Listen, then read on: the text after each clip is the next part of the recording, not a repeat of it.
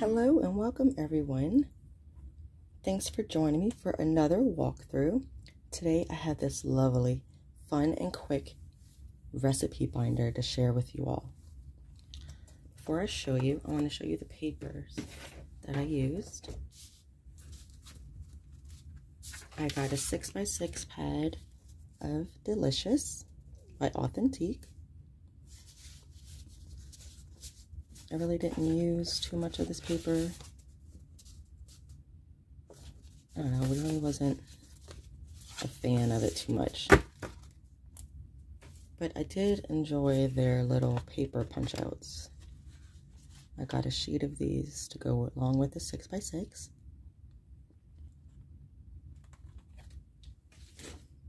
I also got a 6x8 pad of Simple Stories apron strings. And this paper was really pretty. I don't have any left to show you.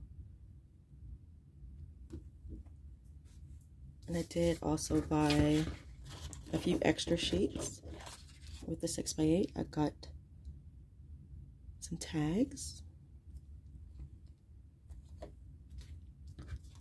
3x4 journaling cards, and some little 2x2 cutout elements.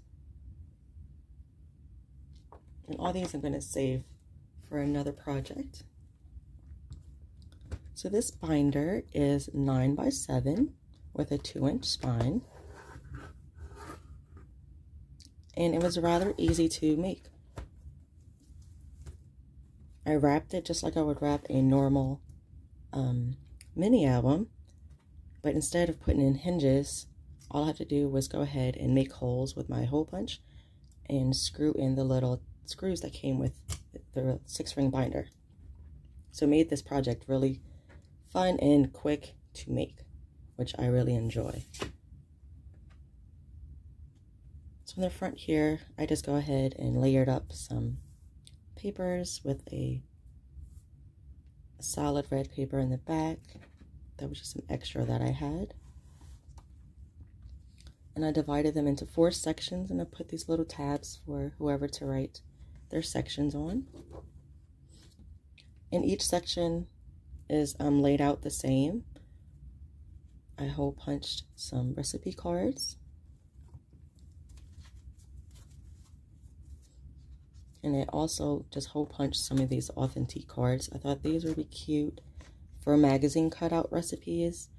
You could cut out the picture, glue it on the front, and then cut out the recipe part on the back and glue it on the back, and then add extra notes if you'd like.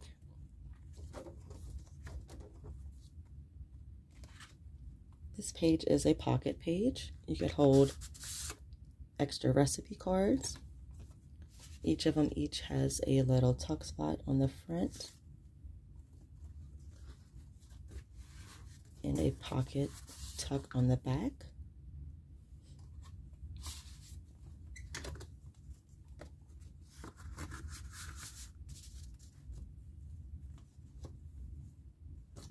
This is really pretty. These are from the Authentique. And this is the back side of one of my apron string extra cutout. I think it was the back of the 3x4 tags. Not the tags, the journaling cards. These are some extra recipe cards. And in each section, you could also print out recipes offline and hole punch them and add them in each section that you like. Next section.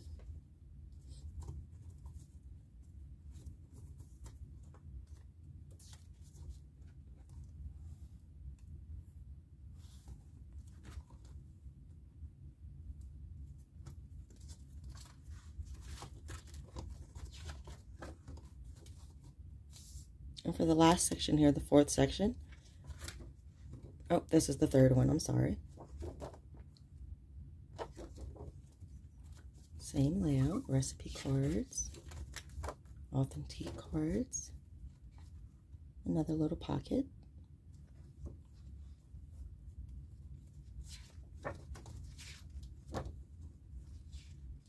And now we come to the 4th.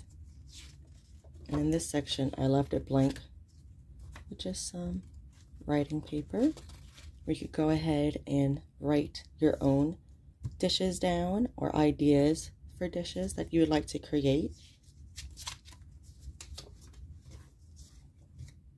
You could also add any of your printed out ones, hole punch, put them back here. And then in the back we have an acetate pocket. I went ahead and stitched in with the conversion chart on the back from the collection. And I also made like a little shopping list for your ingredients that you would need.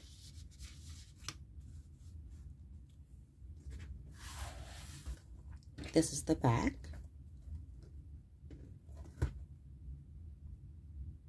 That was from the Authentique.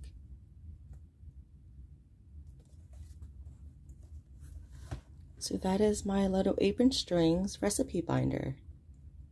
I hope you all enjoyed it. And if you have a comment, please leave it. Go ahead, like and subscribe. It really helps. I'm going to be moving soon, so it might be a while before I put out any new videos. That's why we have a double feature this Friday.